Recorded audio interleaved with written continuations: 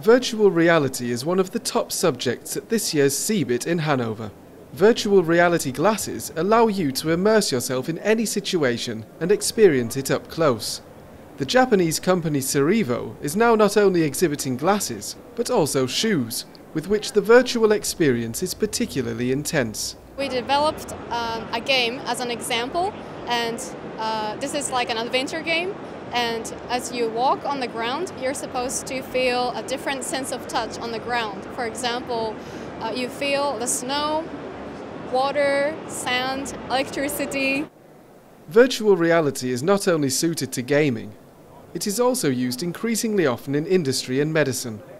The Research Institute at Heilbronn University is developing a virtual reality system for the therapy of phobias. We're talking about a variety of phobias that we could have. One example is a fear of heights, and with this setup we can not only display the VR graphically, we can also physically simulate movements by sliding over the virtualizer here to move along. Virtual reality applications generate high data volumes that have to be handled sensibly. The Fraunhofer Institute has developed a solution for that.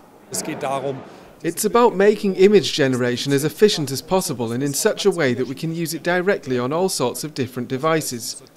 For example, on a desktop device or a mobile phone. People are using more and more head-mounted displays and virtual reality glasses that are now available for not much money. And so now we're making the software for it, which makes using these VR glasses with large data volumes really affordable.